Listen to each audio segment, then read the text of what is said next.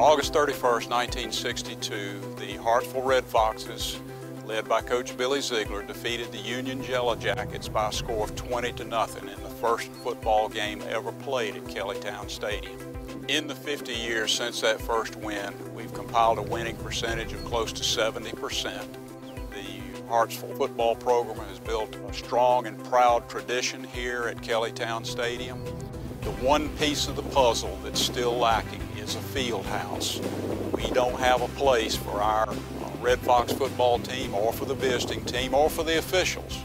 The new facility that we're looking at for the field house is approximately $1 million. The people we're asking to get in behind the project is the same people who built the original Kellytown Stadium, which is the Hartsville citizens. There's no doubt this is a community project. Without the community, it won't get done.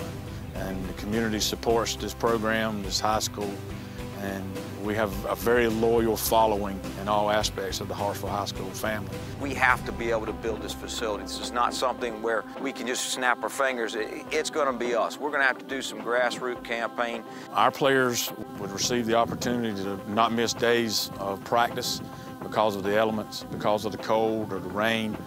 So not only would it complete a great facility and look the part, it's very functional. Because our baseball team will use it. So not only are you giving $1 million for the football team to use it, but our baseball program gets to use it. This project just puts another jewel in the crown of this historic stadium. I remember coming out here, my dad played in one of the first games ever played at this stadium. I've seen it come from the concrete bleachers to the great stands and facilities that we have now, the new concession stand, the new bleachers, the new lighting. Our baseball field has been voted as one of the premier stadiums in South Carolina. This facility is very important for a lot of different reasons at Hartsville High School. Number one is we had a terrible situation this past year where we had a young man pass away, and we needed privacy. We needed a spot that we could discuss this and go through our players' feelings and control the environment. And we were out here on the grass, wide open to the population and the public. It was no way to surround our kids and control the situation. 1, 2, 3, round!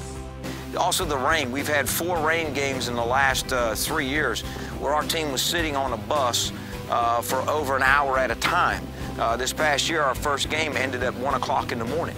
You know, don't build it for Jeff Calabrese or Tony Gainey or one of the coaches or Charlie Burry, or build it for the kids. Our kids need this building. Our children of Hartsville need this building for protection, for areas of need. This is a Hartsville project.